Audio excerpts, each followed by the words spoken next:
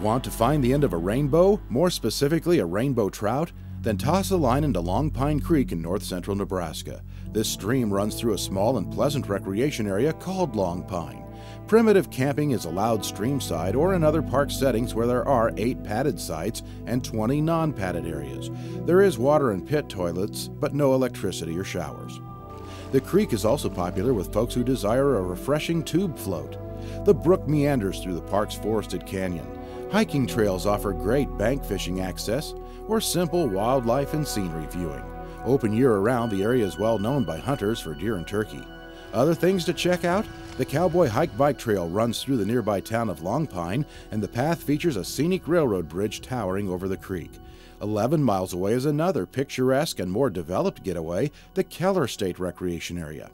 Long Pine and Keller are peaceful, scenic settings, often overlooked by the masses.